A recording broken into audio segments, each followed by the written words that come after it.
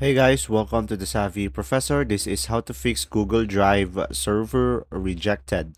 So guys, if you ever encounter this issue, what you could try to do is go to the settings on your device. And then from here, go to the connections. And guys, just make sure to go on the Wi-Fi and make sure you are connected into an internet network on your device. So for the second solution, guys, is just go ahead and go to the Google Play Store. Then from here, just search for the Google Drive. And guys, just make sure you are running the latest version of the application over here. And as you can see, we have an update. So just tap on update over here and make sure that you have the latest version. And then now for the second solution, guys, is just go ahead and go to the Chrome or any web browser. And then from here, just type in the URL drive server.